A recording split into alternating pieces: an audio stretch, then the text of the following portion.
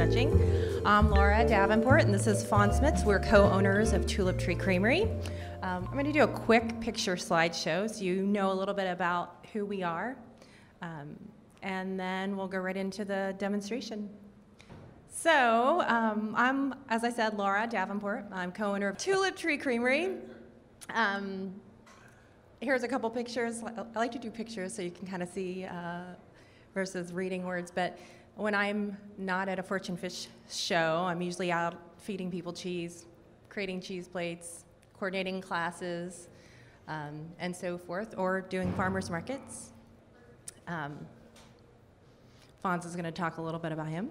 Yeah, so I'm from the Netherlands. I'm from the northern part, the province of Friesland. It's dairy country, as you can see it, although we're getting some tulips in there right now too. And so I've been here. I've been basically working in dairy processing for over 25 years now around the world, and went to many different places. As you can see, a couple pictures up there. I spent about 5 years in Tanzania setting up a dairy co-op. All little dairy centers, a whole dairy sector. Did some consulting in Kenya, Malawi, and a lot of different countries over there. Also went to Mongolia, some cheese making over there. The bottom three are from the US. I help a lot of small-scale cheesemakers in the US as well with consulting. So I've been around a little bit. Here are some companies I actually worked with. When I came to the US, I came here to set up and help Traders Point Creamery. They were in production for 2 weeks, and then I got them going. I helped them to develop their main line of products. They're known for the yogurts, the flavored yogurts. That's what I developed for them. Then the cheeses, the hard cheeses, the soft cheeses, the ice creams. From there, I focused more on the consulting, and I went to the other company, which is right here in Illinois. It's Ludwig Farmstead Creamery. That's a Farmstead Creamery. Helped to set that creamery up. Worked there for about 3 years. A nice line of raw milk cheeses. Worked with developing Teton Valley Creamery, a beautiful area. Unfortunately, the creamery had to close because of personnel. They could not find cheesemakers.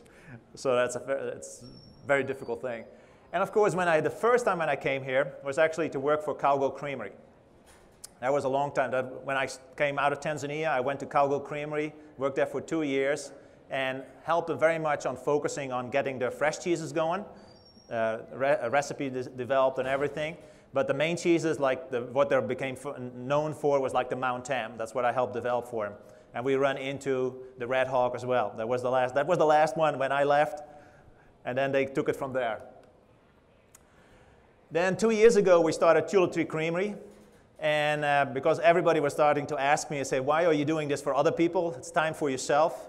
And we had a good talk and say, okay, now is it. Let's go for it. And what we wanted to do is focus on a whole different line of cheeses than what we've been doing. So far, I made a lot of hard-aged cheeses. So we said about in the Midwest, if we want to do something a little different, let's do specialty cheeses, something which you don't really find a lot of. And that's exactly what we have done. So everything is handmade. We focus very much on maintaining the handcraft. Everything is like it's small batches, and it takes a lot of work. And so far in these 2 years, I've done over 53,000 of those little square cheeses. And when you put it together, it sounds like a lot. And everything came through your hands. But it's great. And we expect that in the next year, we do another 53,000. But you can see we do some fresh cheeses too. We spread them all with herbs on them. Everything is totally handmade. It takes a lot of work. This morning I was making cheese too before I drove up here. But that's what it takes. So. Here you go, Laura.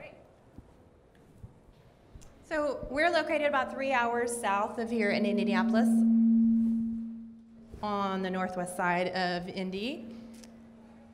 We obtain all of our milk from a single-family farm that has been around since the 60s. It's a Lot Hill Dairy in Seymour, Indiana. See a picture of John here in the middle and his family here on the bottom right-hand corner. We've been working with him since the Traders Point days. So about 12 years we've been in some association with our farmer. He is in the process of becoming humane certified also with his Holstein animals. From the milk we make well, I've mislabeled this. Top left, we do butter, fresh mozzarella, some fresh nettle and fromage frais. The nettle and fromage just won ACS awards at the American Cheese Society. We have award-winning cheeses now.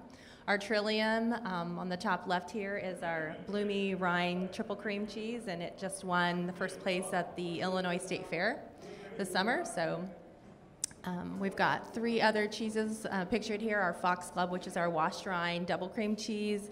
Our our Tiger Lily and our Dutchman's Breeches are 2 of our newer cheeses that we have at our booth. So come and sample all of our cheeses today. And then we do some short-aged cheeses, our Haymaids, which is our Alpine style, and then our beer cheese, which is a unique style of beer cheese where we add different microbrewery beer to our milk to make these cheeses, so it's a little bit different. And we generally get the beer from a local brewery in the Indiana or Illinois. We're associated with the Good Food Merchant Guild and the American Cheese Society, and Slow Food recognizes as an honoree, as well as in Indianapolis, we won the Best of Indy 2015 for our fresh cheeses. Okay. So. Great. So we do a little bit of fresh mozzarella, and mainly what we do right now is we sell it on the farmers markets.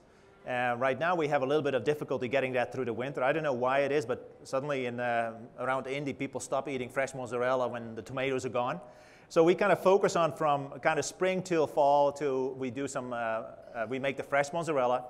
The plan is that we're actually going to expand that into next year when we have to significantly increase production, and that's where we can really hope that we can also do some curds as well, so people can stretch their own. Now, one thing is what we do too is like we also started classes of mozzarella making, and when people follow the classes at our creamery, it's a totally hands-on experience, and they do exactly the same as what we do when we make our curd. Making mozzarella is following the same steps. What you do is of course you get some good milk, and this is usually where things go wrong, is when you don't get the right milk quality in. So top quality milk is the best thing to get. We pasteurize it. Then what we do is we add the ingredients. We work with citric acid. You can also do cultures, but cultures take a little bit longer. It has a little bit different flavor, and it just gives a slightly different mozzarella. But we prefer right now to work with a direct set, which is called with citric acid. It's nice, you put it in there, and then you put the rennet in there, it sets, you cut it up, you make the curds, you get some whey out, and then it's basically ready for stretching. And what you then get is basically this. And it looks a little weird now because we put the curds in a kind of a cheese mold to kind of press it a little bit. And then if you have a lot of it, you can actually put it right in the freezer. Works totally fine. Pull it the night out before, and it will defrost, and then you can stretch it as well. You can also just put it, after making, you can put it in a cold room, stretch it that day.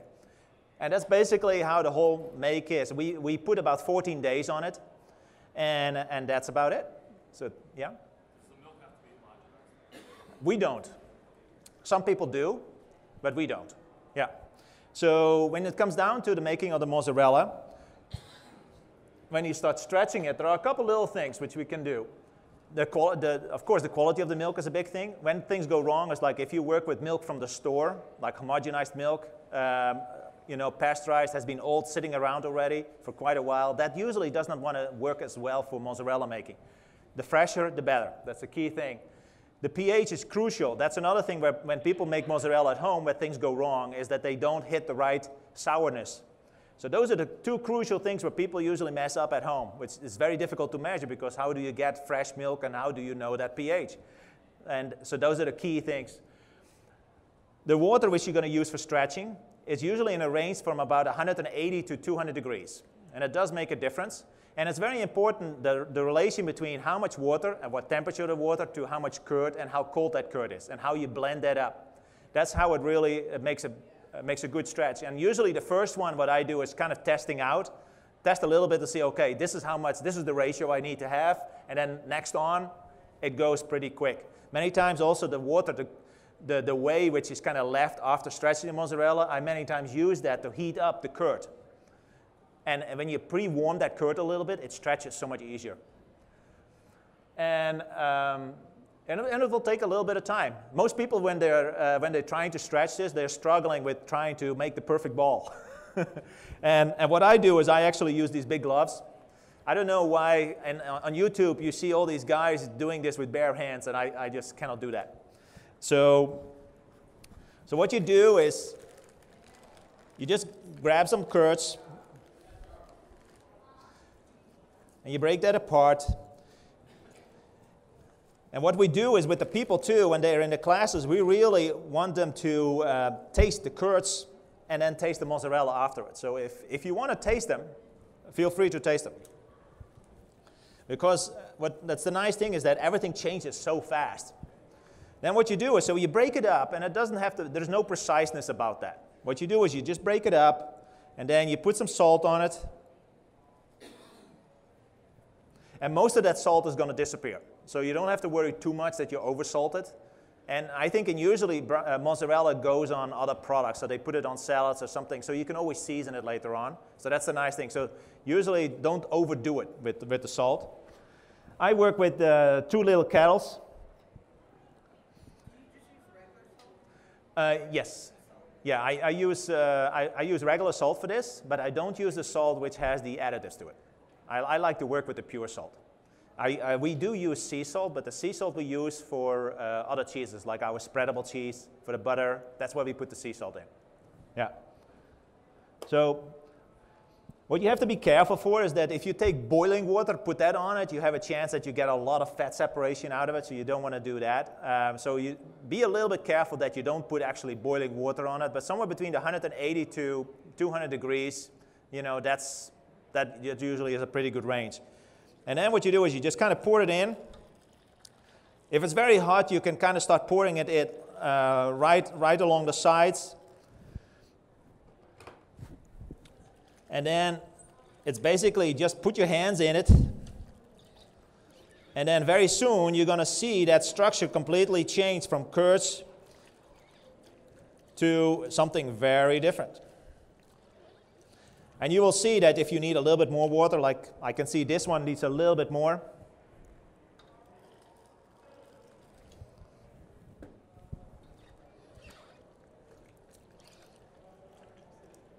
Yeah. So what I do is I first get my hands in there a little bit to make it nice. And then you can see. So now you can see how that structure has changed. You see? And you can, you know, in the beginning you really have to get your hands in there. A lot of people, what they try to do is they try to kind of push that together like that. No, in the beginning, it's all about getting that hot water in that curd. So in the beginning, you just pull it open, and now and then you can pull it out as well, and then you can see. And once the whole structure of the curds is gone, and you see that it's nice and smooth, then you can kind of start shaping it into whatever shape you want to have. And a good test too is kind of see, is like, you know, can you make it nice and long? You see? So I like that.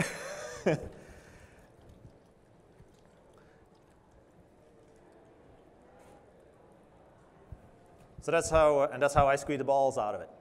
So what we've done for the farmers markets too is to make very tiny little ones. And I thought that would be a good idea, you know, might be something nice, like if you make a nice little serving portion and you don't have to cut it up. And it's basically, you can cut it into you can make it into any size, shape, or whatever you want. I'm not that artistic with how to braid mozzarella and all those kind of things, but basically you can see that you can do any kind of things with that. So it's very easy to do it. What I've done is like you can spread it out, make it like a pancake, put herbs on them, and then roll them back up. So it's all about what you want to do. When you say when you roll it out, do you have it like on a warm plate, or you just like at that stage? Yeah, you have to be a little bit careful if you don't want to put it at too cold, because if it gets too cold, it might stick too much on it, and you have to work really fast on it. Yeah.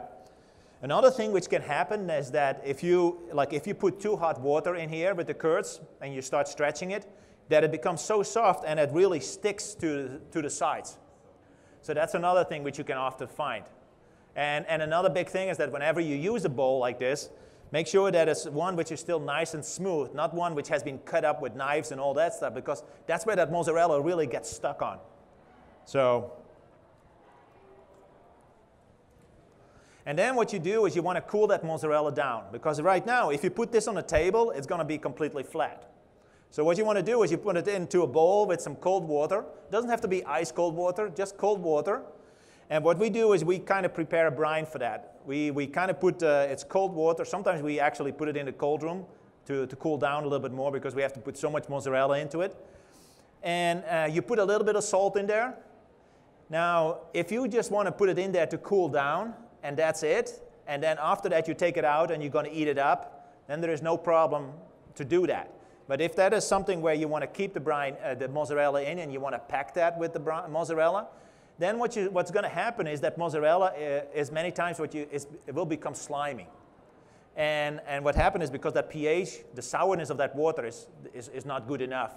So if you wanted to keep it with that brine, many times you have to add a little bit of citric acid or a little bit of an acid with that water too, to make that sourness go down a little bit. But if you just want to keep it there, cool it down, and then serve it up, that's totally fine. That will work. And like this one I just did a little bit earlier, and you can see it keeps its shape right now.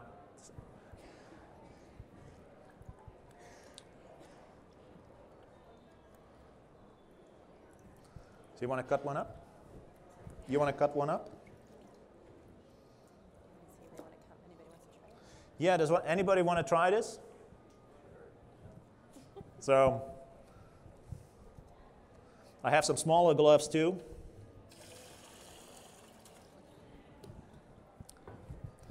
Great. I'm sorry? Can you overdo it working the month? Is it like dough? You can, but what I like to do is I always want to minimize it as much as possible. I don't want to stretch it too much. What I found was that if I stretch it too much, that it became kind of dry. It didn't keep as nice moisture in there. And yeah, overall, the texture of the finished product was not the greatest. So what I try to do is, I want to try to keep as much moisture in there as possible. So what I try to do is, the moment I see the curd structure has disappeared, that's where I start molding it into the shapes I want to have it. Yeah. It's very important to make sure that you get that water temperature and the curds right. Because if you start working with too low of a temperature of water, then it becomes too tough to work. And then if you have to warm that up again, then you're going to see a lot of times too, you're going to get a lot of fat separation on that product. It doesn't become as nice.